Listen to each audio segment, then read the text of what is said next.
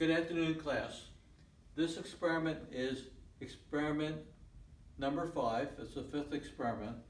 It's actually on page 6 of the lab manual, and it's called the Fletcher cart experiment.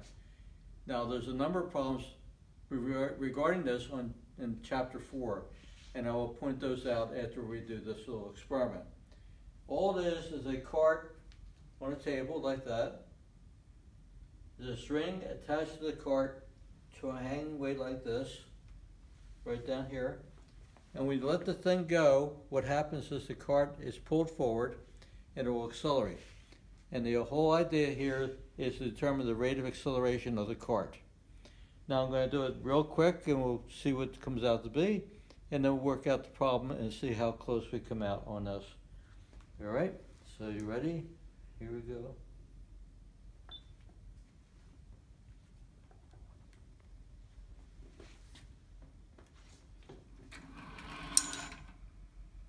And that was very simple. Turns out to be about 68 centimeters per second squared.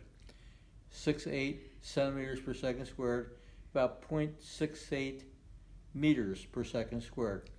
So that's hopefully what we'll get when we work the problem out.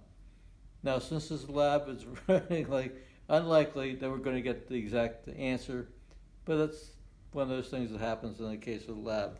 So let me come over here now, and we'll actually do the experiment. So we have, here's a hanging object. I'm going to call this number 2, because that's what I called in chapter 4 of the textbook. And what happens is this weight pulls down like that. And the weight of the object is mass times acceleration, m times g. Now it's being held back by the tension in the string. Now I'm going to refer to the tension in the string as F sub t. The tension in the string goes up, the weight goes down, but since the thing goes down, this is going to be bigger than that, and as a result, it accelerates downward. Now the same string that holds this back is pulling this thing forward.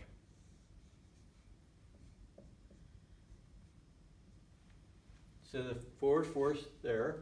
I'm going to put a dotted line around this, so I like to do that, which means we just isolate each object. And acting on the object on the table, we have its weight, and I'm going to call its weight m sub 1g. So this one is object 2, this is object number 1. And then in chapter 4, we talk about a normal force here, F sub n, the normal force, and that balances out the weight. Now there is another force here. It's called friction. And the friction between the cart and the table will hold it back.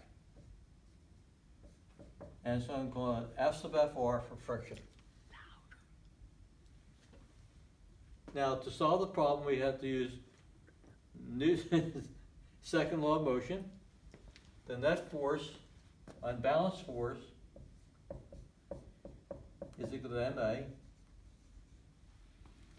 We have two different objects to deal with. We have this one right here. This caused it to go down, so it's going to be m2g. The tension's holding it back, so it's minus the tension, and that's going to be equal to m2a. So I say again, this weight right here pulls it down, the tension holds it back, and that's equal to that right there, okay? Now here, with this one, we have the tension pulling forward,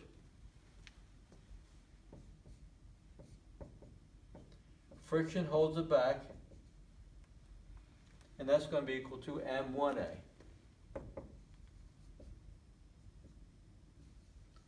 Now in our first lab experiment, we dealt with adding and subtracting algebra.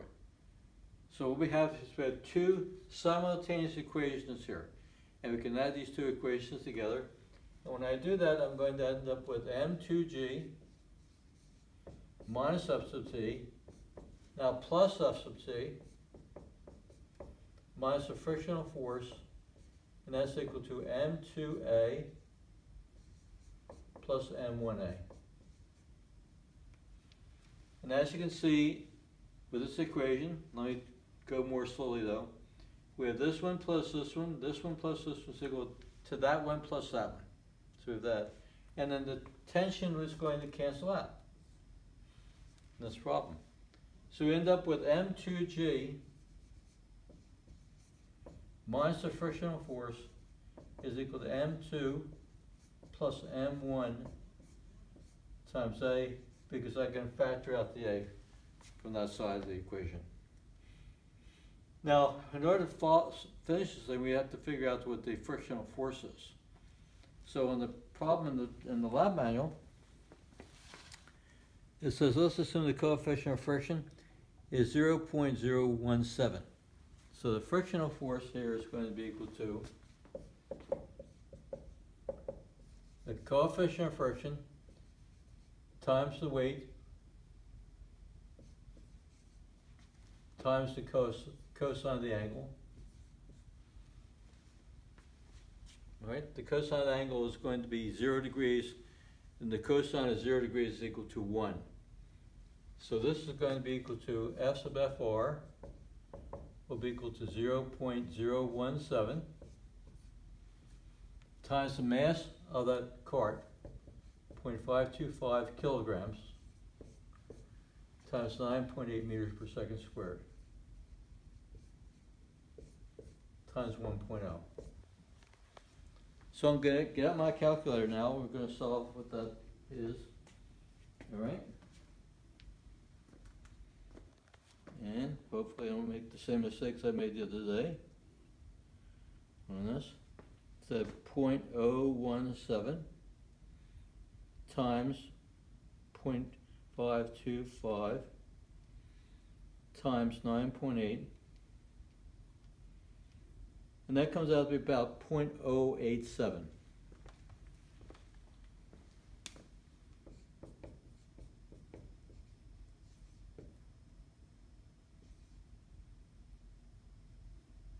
Sorry.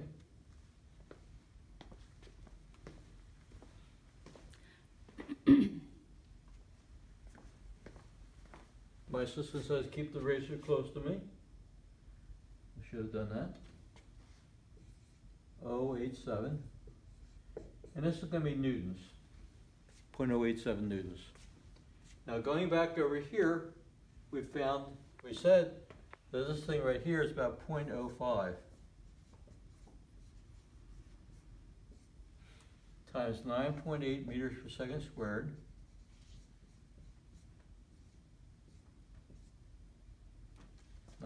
meters per second squared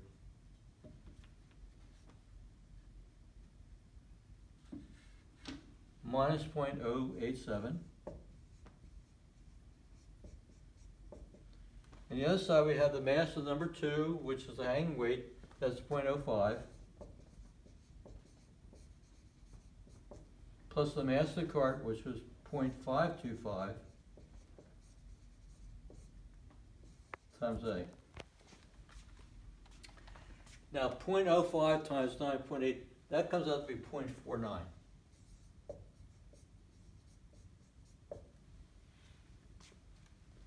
Minus 0.087 newtons. All right.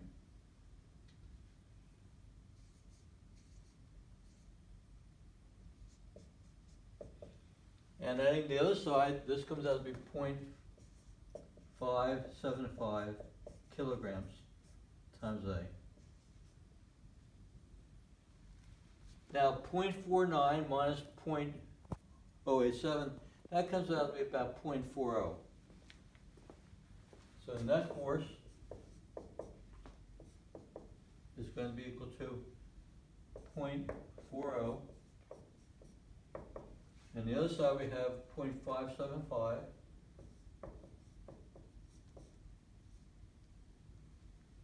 0.575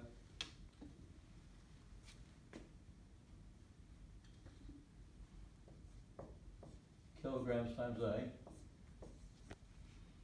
And so A is going to be about 0.40 newtons divided by 0.575 kilograms. Now get out my calculator. So it's 0.40 divided by 0.575. And that comes out to be about 0.69 meters per second squared. Now when we worked it out over there, we got the answer to be experimental answer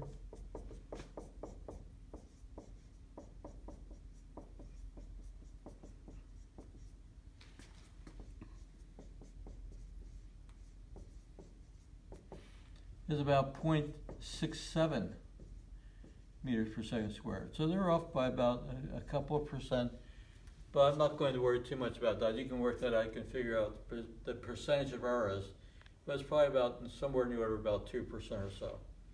Now at the end of this experiment though, and one of the things you have to do before you submit the experiment is actually do the review problem on the bottom of page 6. So the review problem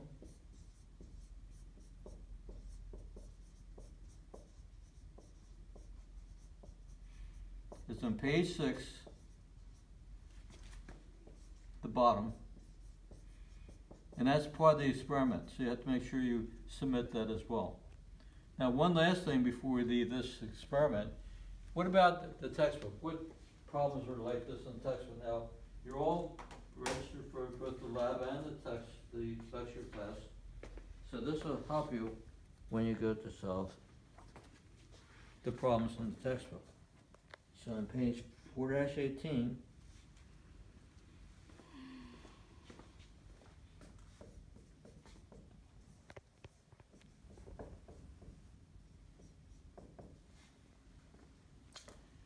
and that's problem number 31.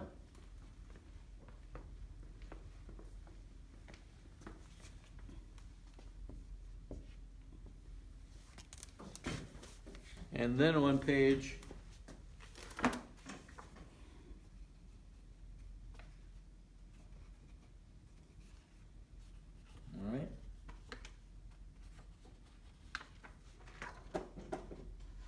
4-21,